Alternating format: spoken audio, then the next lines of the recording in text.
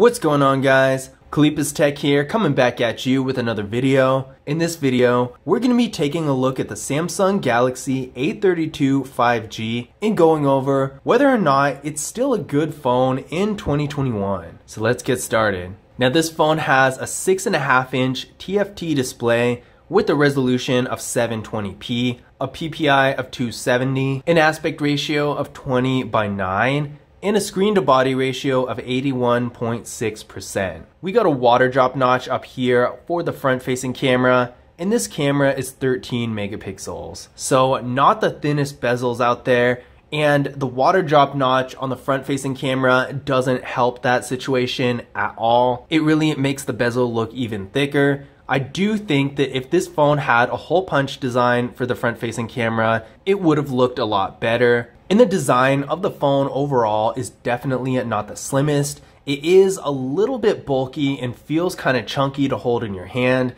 Now, it's not too bad because the phone isn't completely huge. It's still a manageable size, and the display is still big enough to give you the benefits of a large screen. So if you're doing stuff like video streaming and even reading, it's gonna help a lot.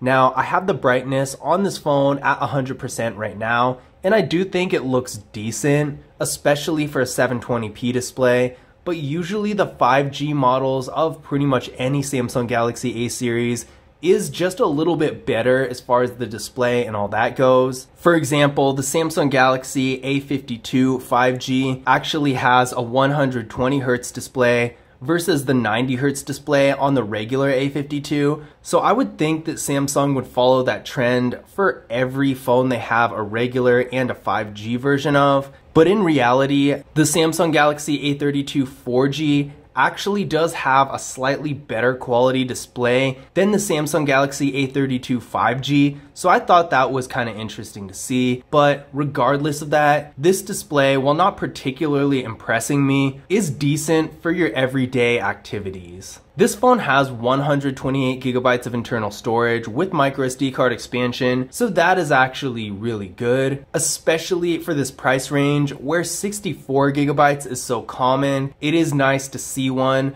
with this much storage, so I am impressed by that. This phone does not have wireless charging, but it does have a fingerprint scanner right here on the power key, and then face unlock as well, so it's good to have two options.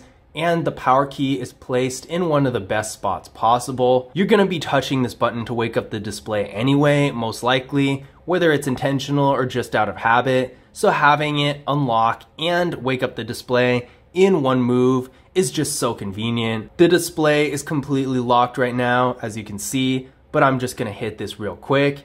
And there we go, the phone is fully unlocked. I'm gonna do that one more time just so you can see really how fast this is.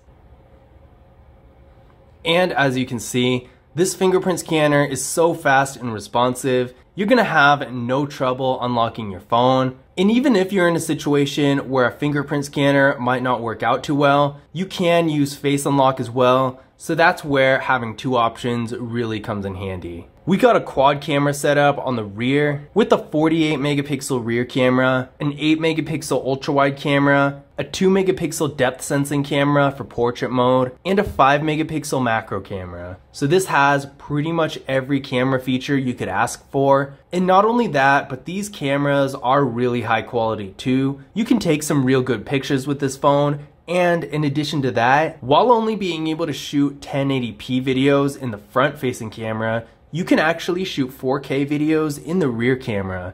Now, for the price of this phone, that's really impressive because lots of phones in this price range aren't able to shoot 4K videos. So whether you're a more casual user of the camera, or if you use the camera more frequently and like to take high quality professional looking photos, whether it's for social media or for a website or something like that, this phone's gonna be a real good option for you, especially for the price, because you can take some real good photos and videos with it. Internally, the Samsung Galaxy A32 5G is getting 6 gigabytes of RAM with the MediaTek Dimensity 720 5G processor. I ran a Geekbench 5 benchmark test on this phone and it came back with a single core score of 472 and a multi-core score of 1520. So for its price range, these are real good numbers. Definitely not bad at all. You're going to be able to do a lot, pretty much any daily task you need to with it. But for a 5G phone, this processor isn't quite as strong as I expected.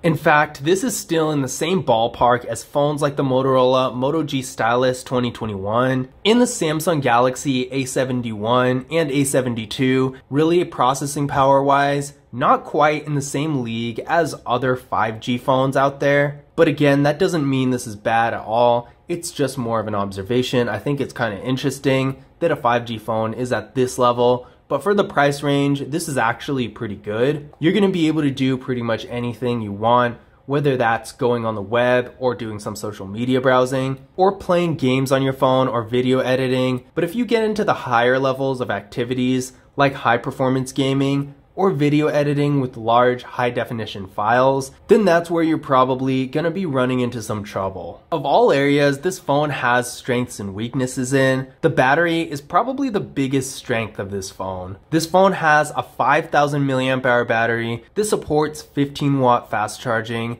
So you're gonna have really good battery life, also with lots of longevity. So if you're one of those people who likes to get one phone and keep it as long as you can before replacing it, this phone is gonna be a good one for that. Because this phone has a huge battery, so when it starts to wear out, you're not going to notice it as soon as you would with a smaller battery, so you'll be able to keep it a lot longer without having to replace it. The fast charging helps too. If you have a more mobile lifestyle and don't always have a lot of time to charge your phone, this phone will charge up more in a shorter period of time, so you won't have to sit around waiting for the phone to charge if it's ever running low on battery during the day. Another thing I really like about this phone is that it has NFC. NFC is the technology behind Google Pay, Samsung Pay, and all of those contactless payment services out there. And with those services getting more and more popular, it's nice to see that this phone can use them. So in conclusion, is the Samsung Galaxy A32 5G worth buying in 2021? I would say it is. The Samsung Galaxy A32 5G is really good in pretty much every area except the display and the overall design of the phone itself. I would say this phone has a less than attractive design.